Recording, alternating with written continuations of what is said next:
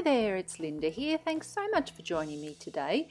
After I created my card using the minimal number of Copics and colouring these fabulous animals from Mama Elephant in real colours, or realish, I decided today I was going to go rainbow because not everyone has a stack of colours. I counted mine and I have 80, which is probably a lot more than some people and not as many as other people. So I find it works well for me. That's plenty enough for what I do with my colouring.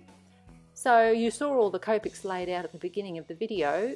I went through rainbow colours and I worked out which two colours I would use on each animal. You can see the stamped image there on the right. I've written down on that the colours for each animal, so you'll be able to refer to that. I show you some of the colouring but not all of it today, so you can refer to that to see what colours I did use. And really, I think these rainbow animals look just gorgeous. It's a happy birthday card and it's bright and beautiful, and I think it would put a smile on someone's face for sure. So why not, you know, go a bit bright with your Copics. Don't worry about browns and greys and the colours that these animals might be in real life, but go a bit crazy and have some fun. Make them bright and beautiful and use the colours that you've got in your stash, and I think your card will look fabulous. So my colouring technique is not difficult, very simple. Just lay down the dark colour first and then blend that out with the second colour that I'm using. Now for the lion's mane I actually used 3 colours, and I don't think I used 3 colours on any of the other animals except in the situation where I coloured their muzzle a separate colour. So just lay down the dark tone, blend it out with the lighter tone, and go back and do that again if your blend is not looking you know, too smooth. Just keep going over it until it does. So I hope you enjoy the process today watching the colouring, and it might give you some ideas for how you could colour up this fabulous image yourself. It certainly is a beautiful image to colour, and it's not difficult. It's pretty quick. This one was certainly quicker than the one I did the other day, which I will link to if I haven't already. This one came together even more quickly than that, so it's fun to colour. Of course, most people find colouring as therapy, so I certainly myself, when it comes to my Copics anyway, Prismacolors, I need a bit of work there. I don't really find that therapeutic so much these days.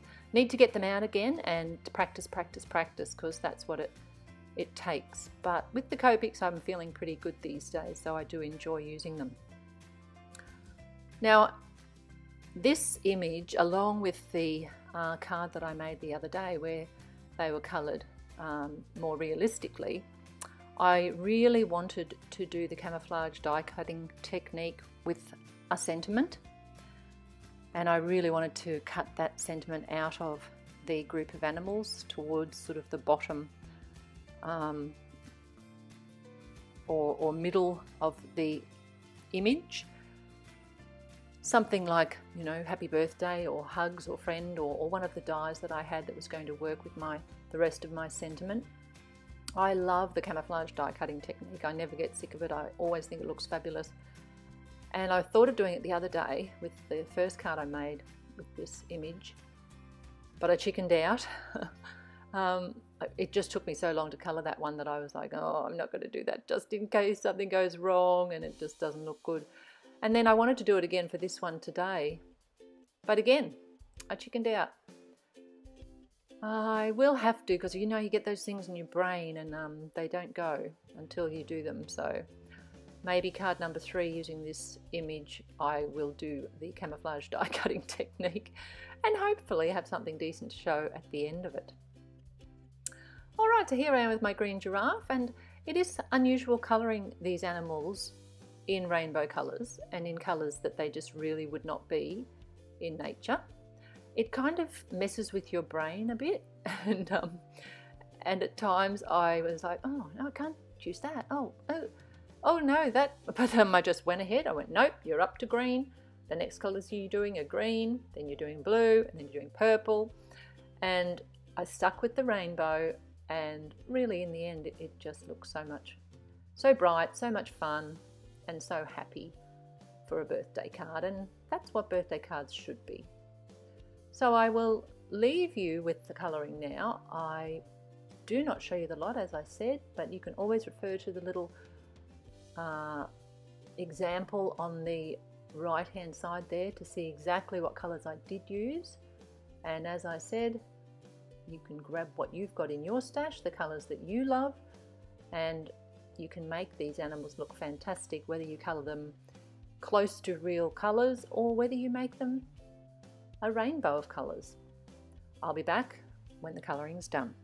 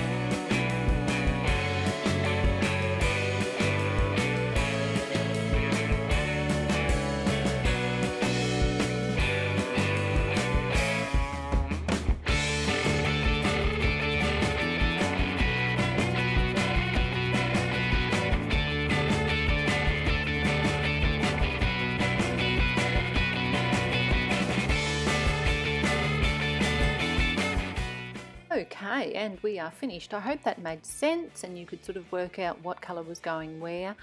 There's just another look at the colours written down on the right hand side image there if you needed to see it again. So I'm not finished until I've got my pink cheeks with my white gel pen dots. So I use R20 on all of the animals on this card today, and it might be 1, 2 or 3 dots with the gel pen, but it's the same little round cheek just under or just to the side of the eyes, underneath and off to the side a little bit.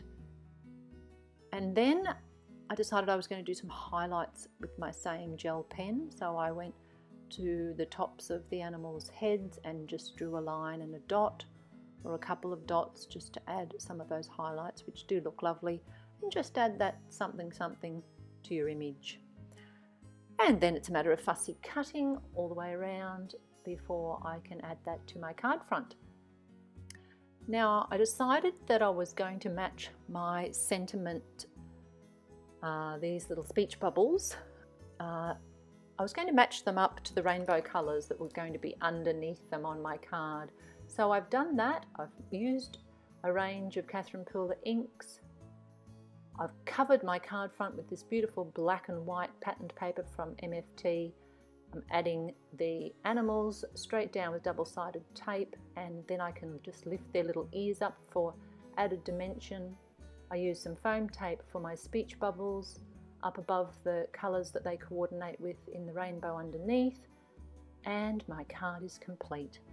Thank you so much for joining me today. I hope you've had as much fun as I have watching the process, and I'll be back again soon.